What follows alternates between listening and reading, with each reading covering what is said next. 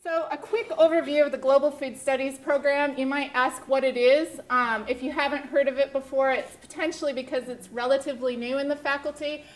We joined the faculty in January of 2013. They brought us over. There were Professor Randy Stringer and I were down at the Waite campus, but we're economists working down there. And since that time, we've expanded, so it's now about 12 academic PhD level people. We have about 12 PhD students, and we have a coursework master's program called Global Food and Agricultural Business that launched in 2010. And this year we have students from about 27 different countries in that program, so we're quite excited about that. Our team, almost all of us have experience working on some aspect of food production or agriculture production or even post-harvest. So our latest addition is someone who specializes in post-harvest. So after understanding issues after food leaves the farm gate. We have, like I said, backgrounds in agricultural food and resource economics, agribusiness, consumer behavior, value chain analysis, trade. I mentioned the food value chain.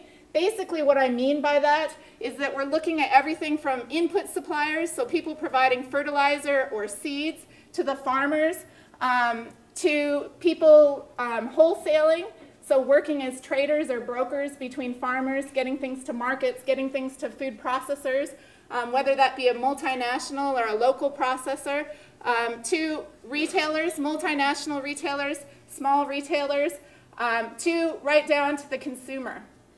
So we really take a systems approach in our research. We work very much with all the different sciences, everything from food safety to we increasingly working with people at the Women's and Children's Health Research Institute, and we continue to work with people down at the Waite. So the work we do requires an interdisciplinary approach, not just from the business and economics and social science side of it, but also including the hard science or the agricultural and food scientists, as well as health scientists. So we also have to account for social issues, environmental issues, governance, and policy issues. So when I say a systems approach, a value chain approach, this is just kind of to give you some background on what I mean by that.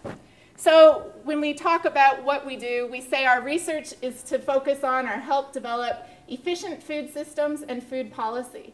So sometimes we're working with the private sector to solve a private sector issue, but most of the time we're working on issues related to food policy. So everything from improving the translation of the wonderful research that's done at places like the Waite Research Institute or at the Women's and Children's Health Research Institute, and wondering why farmers, helping determine why farmers don't adopt some of that technology, or why consumers aren't taking on board some of the recommendations in terms of health and diet recommendations.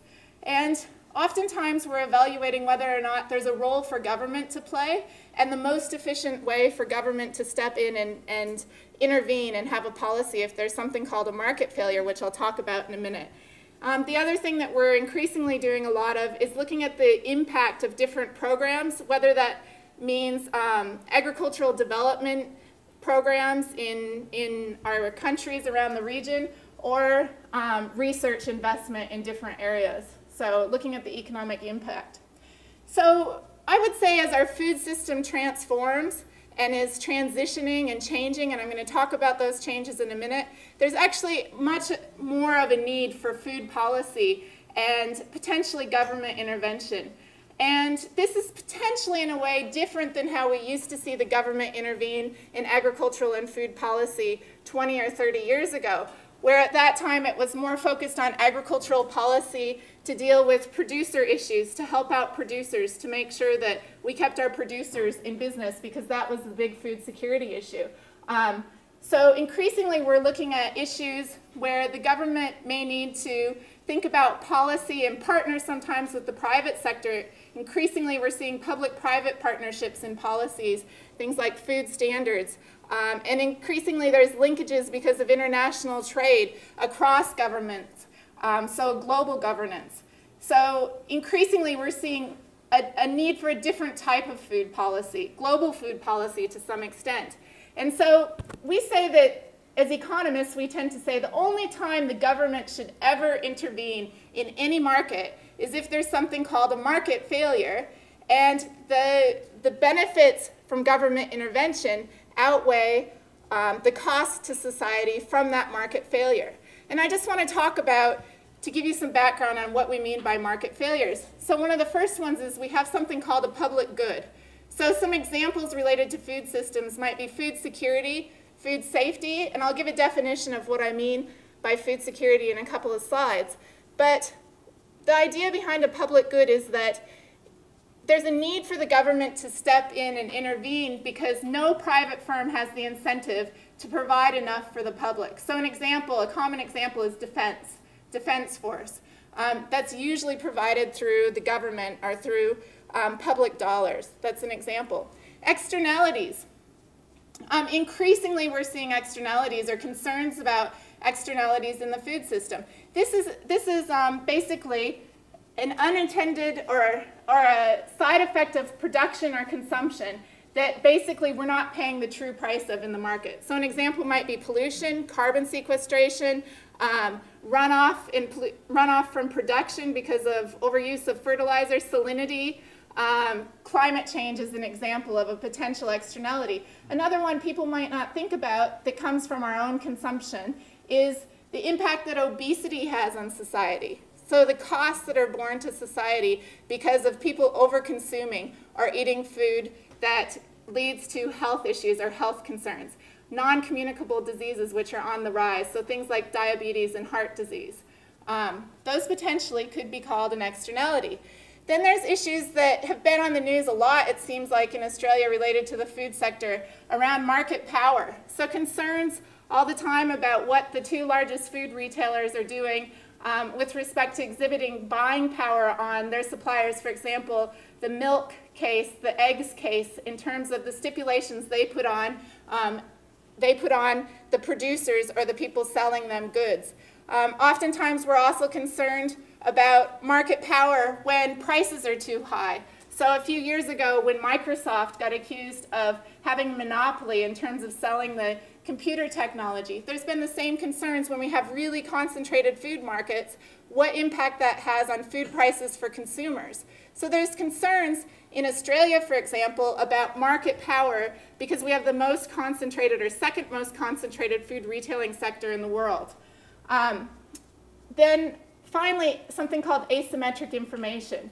And I think the best way to think about this is if we think about organic or production-related food attributes. Increasingly, we know demand for organic, for cage-free, for free range, all of these types of attributes, even things related to fair trade, to provenance, all of those production-related credence attributes in food are becoming increasingly important.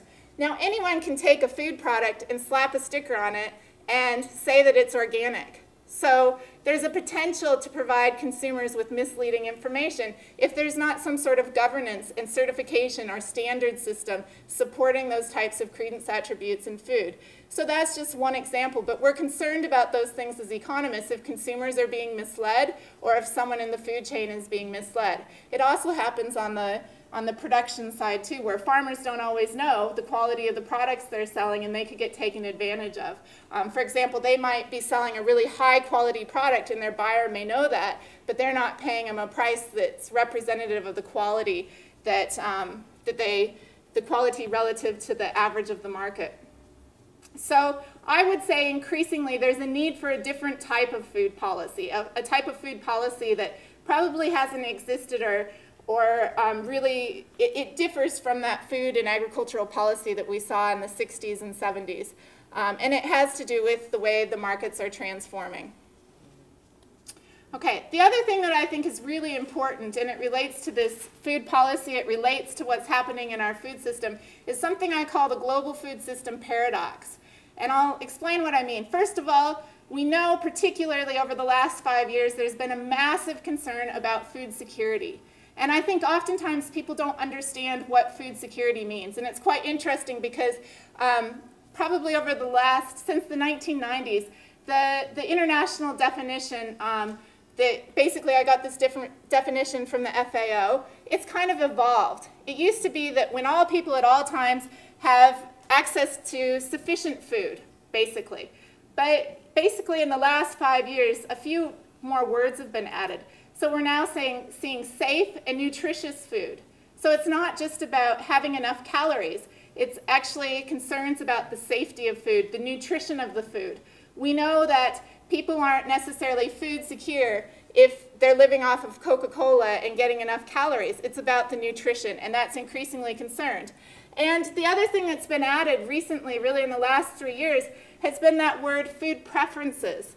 So sufficient, safe, and nutritious food that meets dietary needs and food preferences. So that food preference issue has been brought in. And that really has to do with the concerns about GMO, where we know that there's certain cultures that don't want to consume GMO, whether you're for or against it.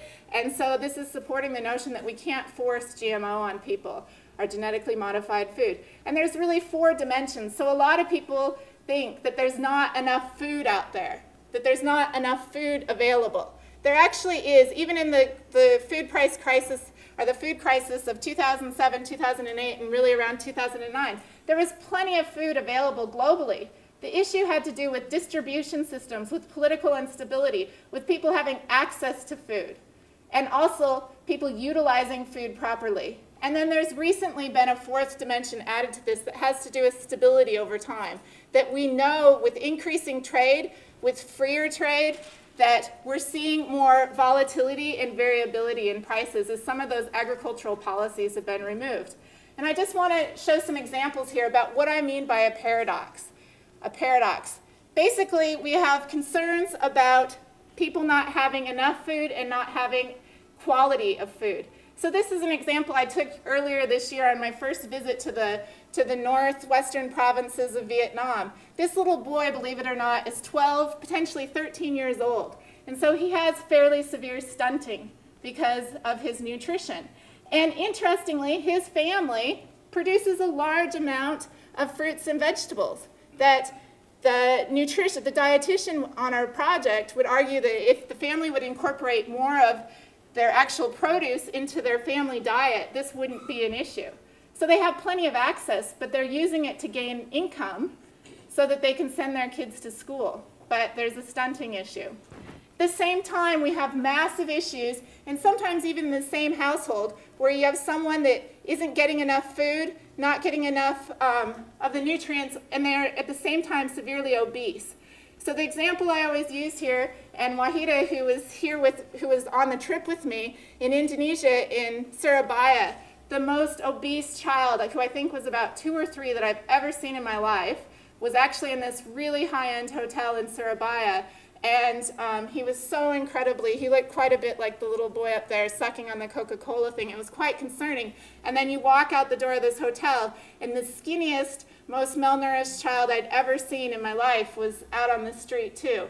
So we have this paradox of undernourishment, obesity, non-communicable diseases.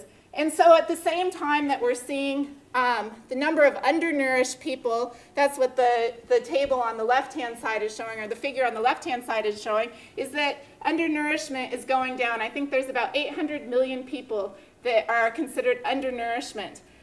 It really varies from region to region, but actually just in our back door in Southeast Asia and South Asia is where some of the largest share of undernourished people are actually living. So Africa, Southeast Asia, and Eastern Asia, if you can't read those figures, is where the largest share of undernourishment is happening.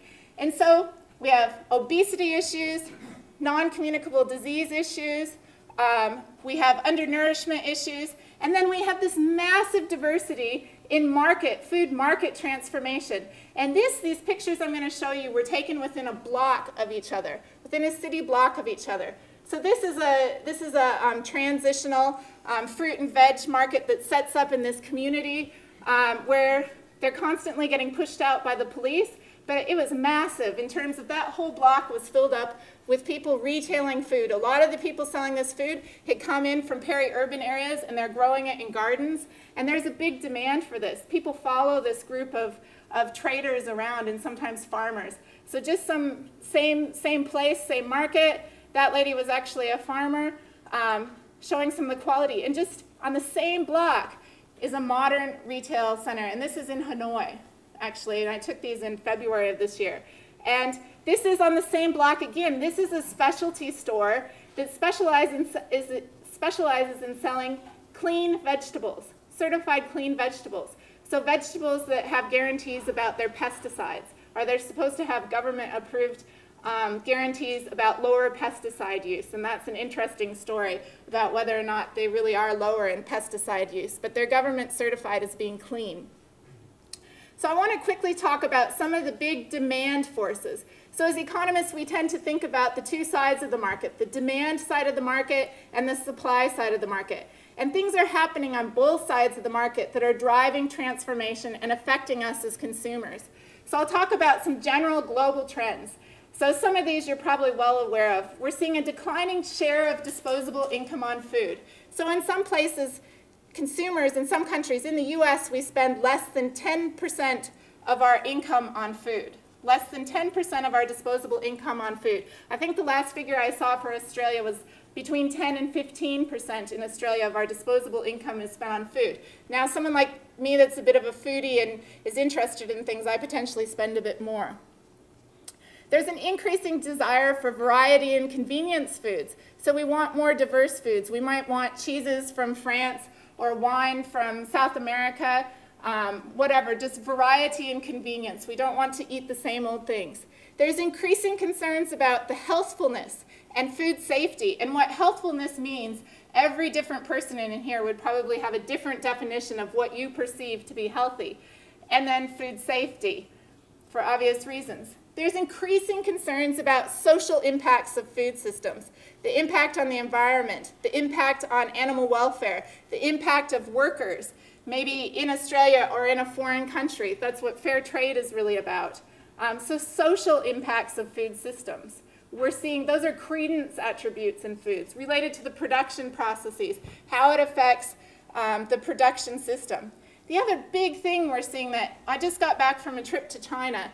I was there for most of last week, and we just kept hearing when we were talking to different people in the food sector about what impact the aging of their population was having.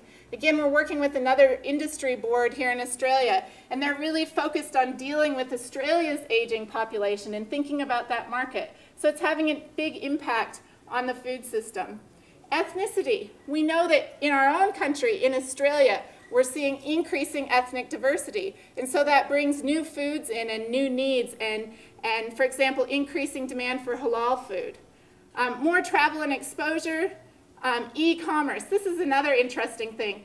Anyone that's from China in here, I know there's a couple of people that are from China can verify this. And Xiaobo, who was on the trip with me last week, who's in here I think somewhere, what we kept hearing about was how much more and more food is being sold through e-commerce. And it's not just, you know, initially I think we think it's baby formula because of the big food safety concerns there have been with baby formula. And we've heard stories about people taking in suitcases full of baby formula into China because there's so many concerns about the safety of baby formula. And now there's limits on how much you can bring into China. But actually there's now growing, and we've really seen this grow massively since 2013, since these food safety issues, in e-commerce of all kinds of foods. So the Chinese, there's 3 or 4 different versions, websites that do this, the Amazon type e-commerce retailers that are focusing on having a certain amount of sales on food. And it's not just processed food, it's fresh food.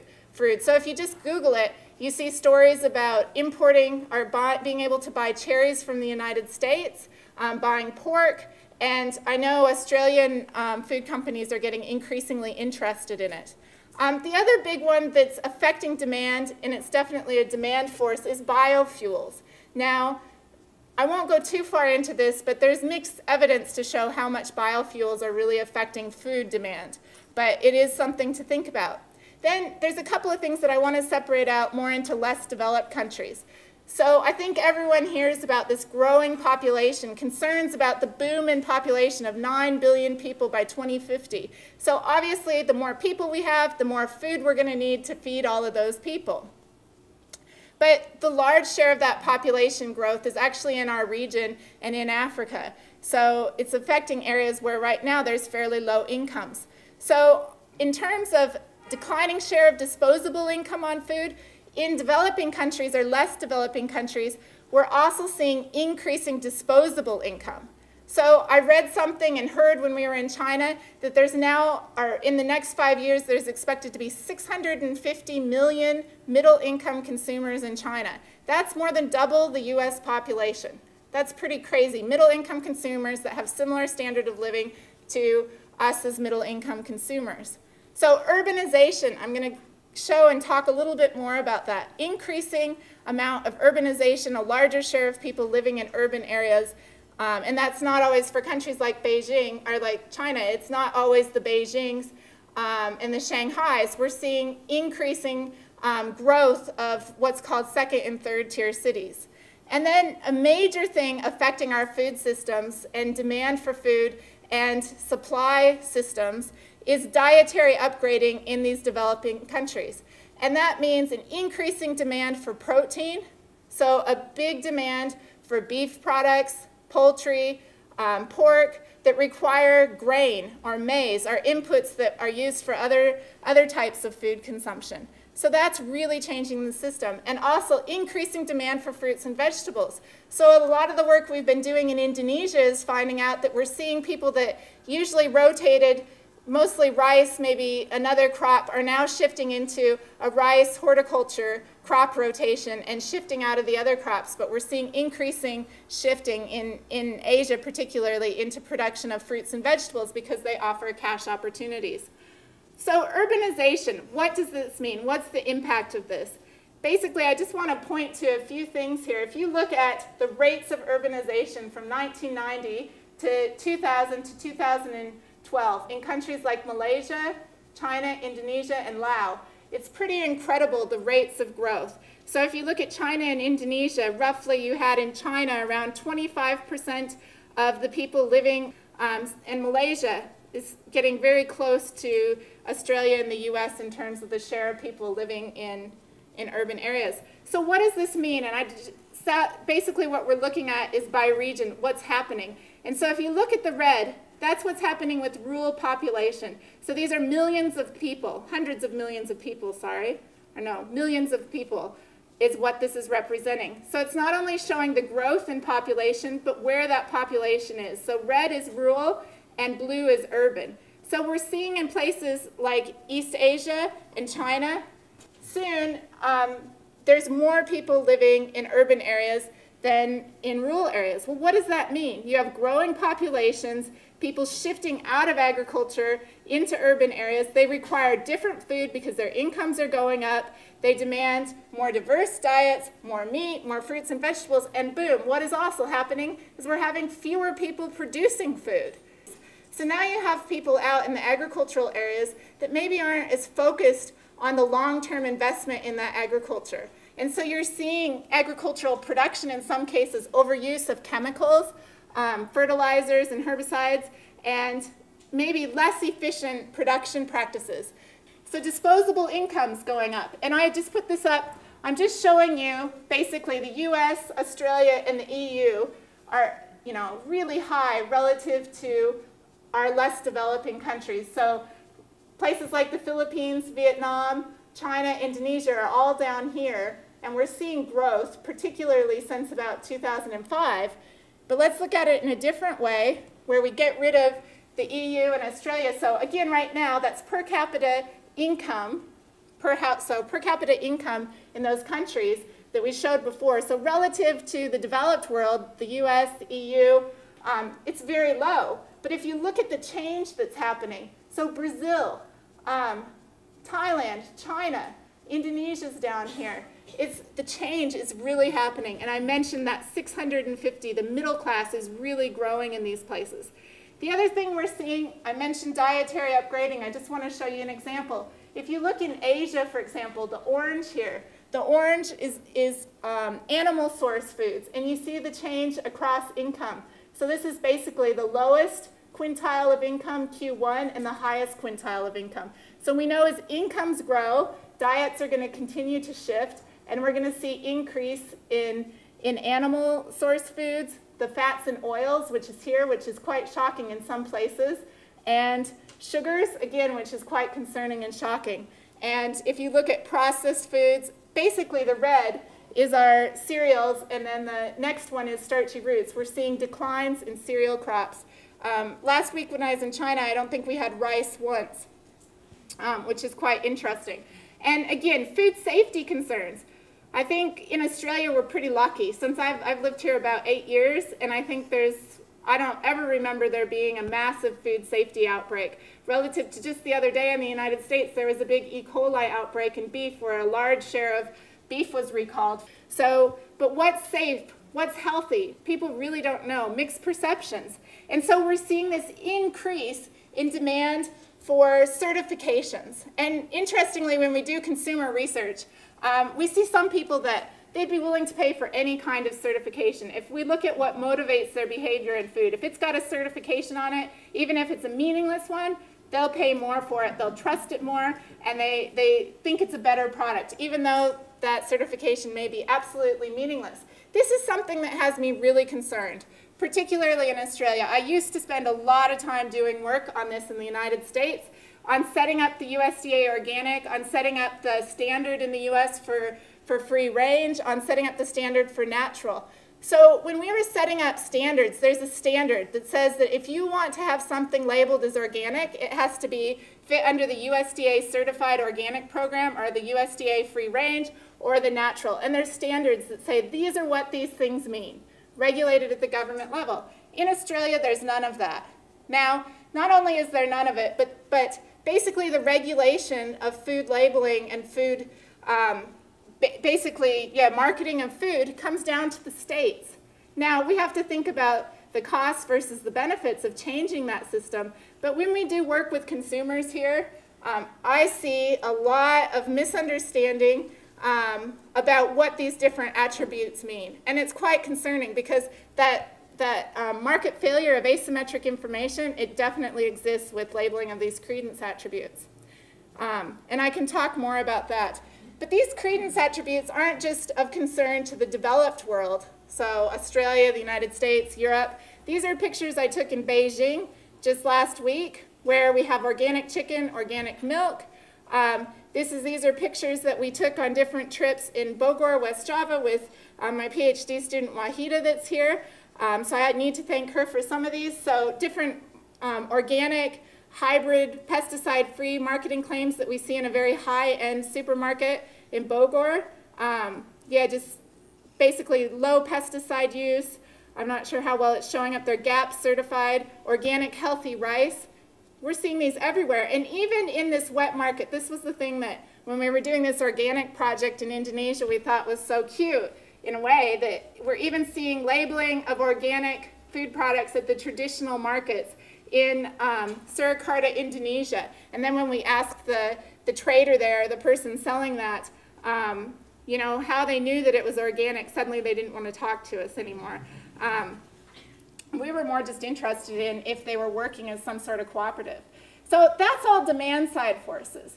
But partially driven by those demand side forces and partially driven by other things going on, we're having supply side forces that are really restructuring those food markets.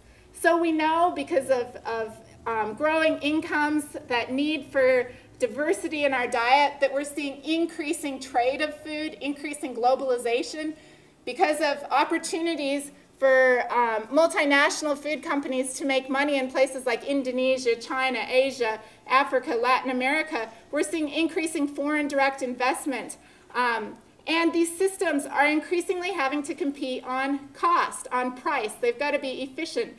So we see efficiency, the need for the systems to have better distribution systems that are low cost. We're seeing that lead to vertical coordination to match the quality to the demand and to be able to source that with, from the producers. And we're seeing consolidation of firms all over the place in the food sector, where we're seeing global consolidation of everything from the input suppliers to the food retailers to the food processors, probably more at the input supplier and food processor side than at the food retailing side. So all of these things we're talking about, this globalization of food, has led to a need for a new type of food policy that we do a lot of work on, looking at global governance of food systems. So how we set up certifications. So there's something called ISO, it's an international board that looks at governance to some extent of food safety systems, HACCP, for example. There's an increasing need for traceability of food systems. And at the same time all of that's happening, we're having something that's quite concerning to us as economists, that we're seeing decreasing public investment in agricultural and food research and development. And interestingly, where a lot of that money that used to go in soils that are saline, or to deal with drought-tolerant varieties or create drought-tolerant varieties, we had public investment in that. Increasingly, particularly in the developed world, we're seeing that investment shifting to the private sector and away from the public sector. And instead, the public sector money that was once there is now being shifted into health research because we have all these growing health concerns, or it's decreasing altogether. And then climate change, which again, some people still don't believe. My dad being one of them, interestingly. Supermarket share of retail food sales. This is really changing food systems in places like Indonesia, in places like China, where as multinational supermarkets come in, they need to reduce their risks. Part of how they compete is not just on cost, so it's about distribution systems and sourcing systems that are very low cost, but it's also about distribution systems that guarantee that they are able to sell high quality food and food that is safe. So they're not just competing on cost, but they're competing to some extent on saying that they offer safer food or better quality food. And we're seeing as multinationals move into the Tesco's, the Kroger's of the world, the Walmarts of the world, move into places like Asia, Africa, and Latin America, that's really changing how people do business in terms of food marketing in those countries. And I'll talk about an example of that in a minute. So this is just showing how it's going up. Just showing globalization, I just always think this is funny. The first time I went to Indonesia, it was not too long after I moved from the United States. And in this traditional market, very traditional market, I was very surprised when we went to the apple sector to see that there was Washington State apples being sold there. So to me, that's a good example of globalization.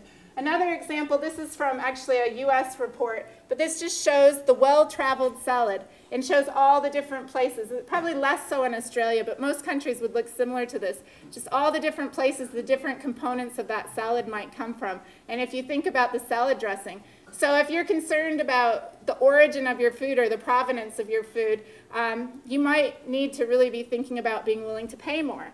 And so food safety issues. I just put up several of the different food safety issues. So we know about issues with E. coli, we know there's concerns about GMO, and increasingly we're seeing concerns about the authenticity of the food, about concerns about additives, things in food that cause allergens. So on my flight back from Beijing, we got stuck on the tarmac for about 3 hours, and the guy next to me really was hungry and wanted some peanuts, and he had a meltdown because they couldn't give out peanuts because there was someone on the plane that had a severe allergy to peanuts, and so there could be nothing with peanut products in there. So that's just an example of how big some of these food safety issues are. And traceability. This is an example of a multinational food retailer that we don't have in Australia called Metro. Some of you may have heard of it. And this is an example of a traceability system they're doing where for horticulture products they have basically farm-to-fork traceability systems that they're doing as a point of differentiation. And I just put this slide in to show one of the examples of food retailing, of e-commerce retailing in China. Now I'm just going to shift gears here and hopefully fairly quickly show you two examples of the type of research we do. I've mentioned several times a project we've been doing for several years in Indonesia. This project was funded by the Australian Centre for International Agricultural Research, but we had several partners both in country in Indonesia and in the United States, so the International Food Policy Research Institute, which really very few people there are actually Americans. There's people from all over the world working there. Now this, you might say, well, what's the relevance to me? So it shows, I want to show to you how supermarkets are impacting the food system. I think oftentimes we tend to think that supermarkets are bad. So this is maybe the good, bad, and the ugly of supermarkets and showing how it impacts markets in food systems in Indonesia. So supermarkets are often a double-edged sword. So there's concerns when supermarkets are it could be hypermarkets, it could be Metro, it could be Walmart, or it could just be a large-scale supermarket that's maybe even owned domestically. In Indonesia, for example, some of the retailers that were Carrefour, that was once owned by the French, is now owned domestically, I believe, or maybe by a Malaysian company, I can't remember. But there's concerns when they come in that those food retailers are going to crowd out traditional food retailers because they're going to provide things like better quality food, cheaper food, safer food. When we crowd out those traditional retail markets, that it may also crowd out small farmers. So we know that those retailers need these efficient distribution systems. They need quality standards to be met. They need to reduce their transaction costs. So there's concerns that small farmers may be squeezed out. Interestingly, that example I show of Metro, that is actually an example of a multinational that's specifically focused on incorporating or bringing in small farmers because they're using that as part of their marketing in China, that they're supporting small farmers. However, it's not just bad. We know from our own research, and I won't talk too much about this, but that sometimes these multinationals, when they're willing to work with the small farmers, they can provide the small farmers with capacity building, with access to inputs, seeds, with access to credit, technical assistance, so that they can meet higher standards. And we know that from our own research that sometimes that increases their profits by as much as 30%. But there's very few people, for example, in Indonesia, are farmers that are actually getting into doing that because there is still so much traditional markets. We also know that from research around the globe that when supermarkets come in that we see diet and nutrition transition. Positive things are increasing diet diversity, sometimes introduction to more proteins, sometimes it's new fruits and vegetables. And in Indonesia, we're definitely seeing an introduction to more Mediterranean varieties of fruits, and more so they're having an impact on the fruit side of things. We also know that supermarkets can offer increased food accessibility. There's been a lot of work done on food deserts globally, where we know that when there's not a supermarket near, that people may have poorer diet quality. That's usually in the developed world, the United States particularly. But we also know that there's negative aspects. So that there's inequalities in food accessibility depending upon the strategies of those supermarkets where they decide to locate. And we know that it often can lead to increased consumption of processed foods, which are often nutrient poor. And that can potentially be associated with obesogenic diets. So I'm going to go through this quickly because I think we're running out of time, and I'm just going to tell you the results. Basically, we looked at where people in Indonesia shopped for food, what their shopping behaviors were, where they purchased food, and I think what I'll do, just to save time, I can show any of this during questions. What we found is basically that the evolution of food retailing in Indonesia is basically going to still be, it's going to be slow. That consumers in Indonesia are still highly dependent upon traditional food outlets because they believe in general that traditional food outlets provide them with more diversity, with fresher access to food, particularly fruits and vegetables and their traditional food sources. And modern outlets, the people that shop there, tend to be consumers who are really concerned about food safety or concerned about quality attributes in credence cues and only trust a multinational type of food retailer. So if we look at using the data we collect to do projections, we would basically say that over the next 10 years, food expenditures at modern outlets are still going to remain no more than 1/4 of total food expenditures. So we're just not seeing the transition because in Indonesia, the traditional retailers have adapted and they're cleaning themselves up and there's been food policy to help improve those. They're upgrading, so they still provide an opportunity for farmers. In terms of diet transition, this is some work we've just recently done with the data based on the household food consumption patterns and their food expenditures. We do see a correlation, a significant correlation, even when we control for income and education, with supermarket expenditures, a higher share of supermarket expenditures, and a diet that is considered more obesogenic. So if we regress BMI and look at households who have overweight and obese members, we tend to see that there's a positive association between higher expenditures at supermarkets and a higher probability of having a family member that's obese or overweight.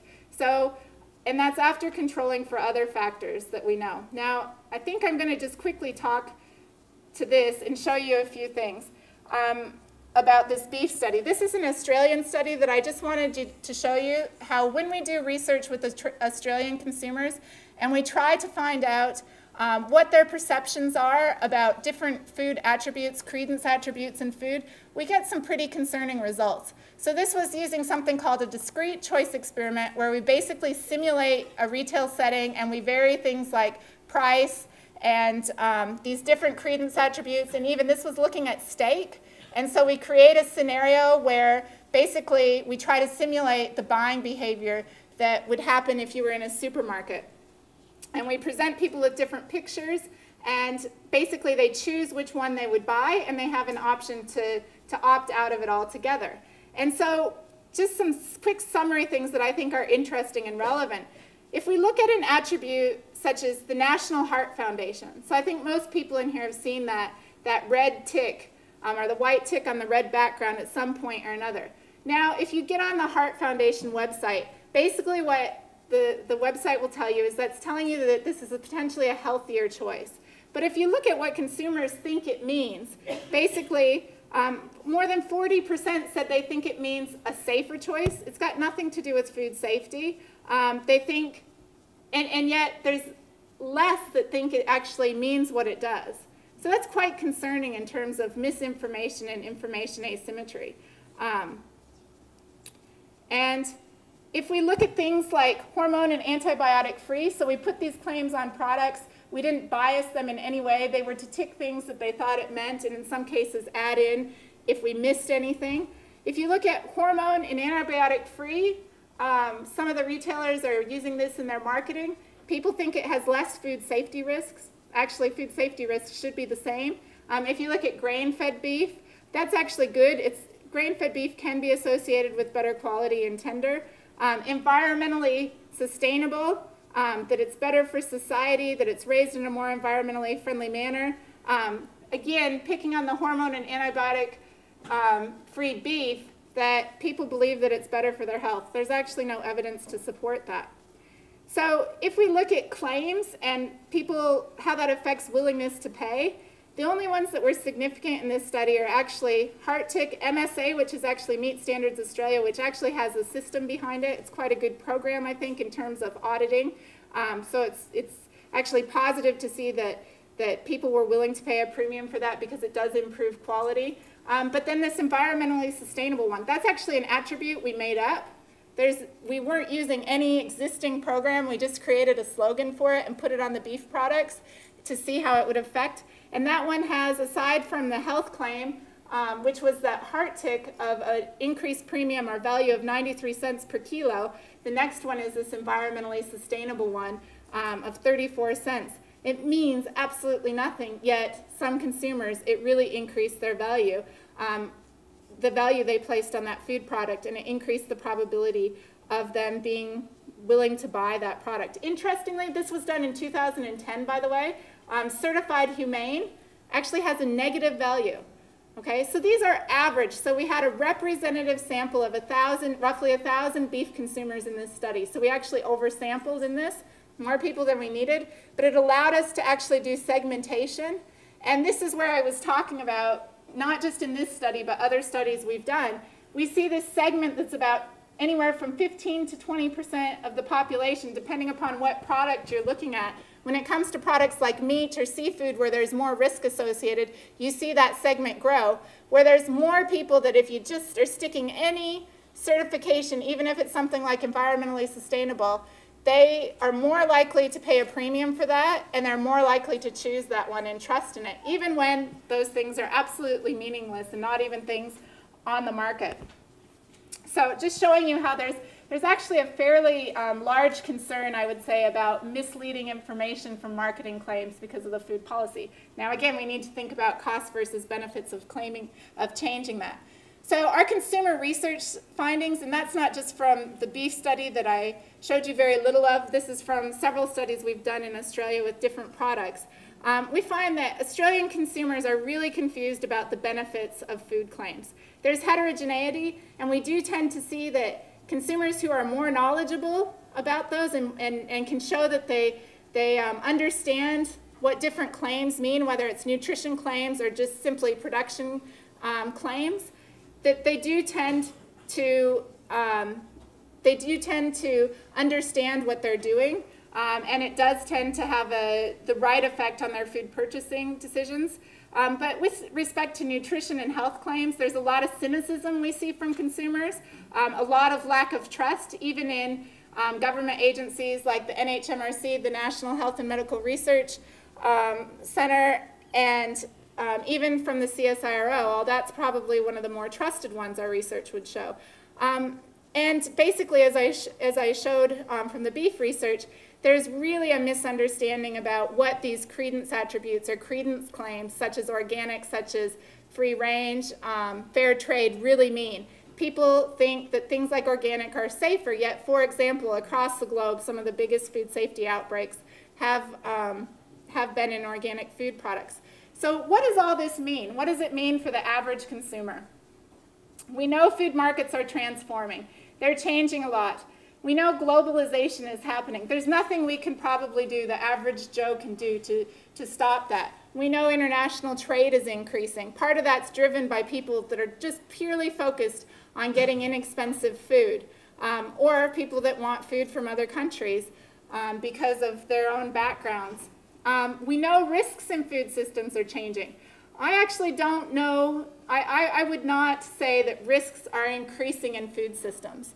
I think what's happened is over time we have better technology to identify where the risks are coming from. It's pretty amazing when there's a food safety outbreak, for example, the sprout outbreak in Europe in 2011, how quickly they could trace that outbreak down and find the source of that food and keep more people from getting sick. Now that's simply because of the science and technology that didn't exist even 5 years ago, and particularly not 10 years ago. So the way to track pathogens in food is really, really improving. And so we're going to catch more of those things because the technology has changed. Yeah, because we're trading more. There's certainly more things going around in the world, and things like avian influenza have the potential to spread more quickly, but we're also able to control for those things as well because of the science and technology. Prices, we know because of trade, and I know that there's people from the Institute for Trade in here that can probably add things on this, but we know that with increased free trade that we tend to see prices become more volatile over time. Now, that depends upon our sourcing systems and what's going on in terms of the production systems in different countries. But in terms of ag and food, we certainly have seen more price volatility over the last 5 years. What all this means really is that your food may come from more distant locations. Okay? Your food is probably coming from more places and potentially more distant places. You may not even know about that. Now, country of origin labeling is required in Australia on most food products, so you can probably find out, but our research would show most people don't even pay attention to it, even if they say they do. In reality, when you look at their buying decisions and you look at how origin labels affect them, they're not paying any attention or very little attention. So as consumers, okay, if it's more expensive, are we willing to pay that price? Because at certain times of the year, to get those food products, it could be very, very expensive. For example, strawberries are a great example where if I want strawberries, sometimes, or blueberries, I think blueberries were $7 or $8 a kilo last night at the shop, and I decided not to buy them, but people are obviously paying for it. So it's obviously not season for those in Australia right now. What do we want to pay? So we have to realize, I think, I gave a talk about a month ago at one of the South Australian food events, and I talked about the 3 Fs. So we have an increasing kind of foodie population. People that like to sit at dinner parties and talk about the provenance of their food or say that it's organic or say it's fair trade. And And I'm into those things too, but when I'm sitting at a dinner party with some of my friends and I think about how clueless they are about what fair trade means or what organic means, and how much they might have paid for those things, it's pretty concerning. And food sovereignty, meaning caring about our local food system, that's one of the definitions of it, versus food security. So by buying food locally, if you also care about supporting small producers and fair trade, they're antagonist things sometimes. So if I want locally produced food, it may not also mean that if I also care about fair trade, they don't necessarily go hand in hand. So as consumers, I think we all need to start being a little bit more aware and informed about our food decisions. And I'll even challenge the university a little bit. So I think recently the university said they were buying fair trade. And we know from doing work in places like Vanuatu that fair trade is not always good for smallholder farmers. And actually some of the certifications for things to be fair trade actually means that there's a large amount of small farmers, particularly farmers that aren't plantation farmers, that can't participate in those fair trade programs. But oftentimes people think by supporting fair trade that they're supporting those small farmers in developing countries. And that's not actually the case. Usually that's associated with plantation farming because the costs of certification for fair trade are just simply too expensive for a lot of farmers in a lot of countries to get in. That doesn't mean that it's a bad thing. You just need to be aware of what you're paying for. Again, I've mentioned several times organic and free range. We're starting a big animal welfare project and looking at perceptions of free range and what consumers think that free range means. And so free range does not mean that the welfare of animals is necessarily better. And so that's quite concerning to different agencies that are concerned about animal welfare.